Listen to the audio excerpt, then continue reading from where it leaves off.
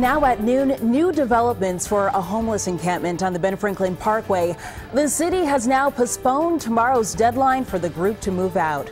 Good afternoon. I'm Janelle Burrell. Welcome to CBS 3 at noon, now streaming live on CBSN Philly. The city just announcing that they will now postpone the plans to close the camp because conversations with the group are ongoing. And Mayor Jim Kenney says he plans to meet with several camp representatives sometime next week.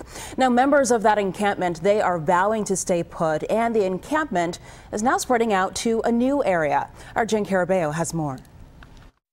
About a dozen tents have now popped up in the azalea garden behind the Philadelphia Museum of Art. I wish the city would come up with a long-term solution. Neighbors exercising along the popular trails in the area first noticed the tents earlier this week. We've even seen little kids out here with their mom and dad or their mom pushing a cart.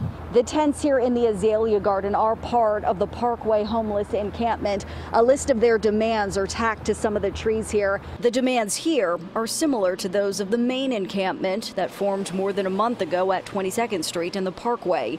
Members of the encampment want better treatment of homeless people and permanent low-income housing.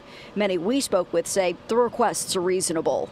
There's so many vacant houses in the city of Philadelphia.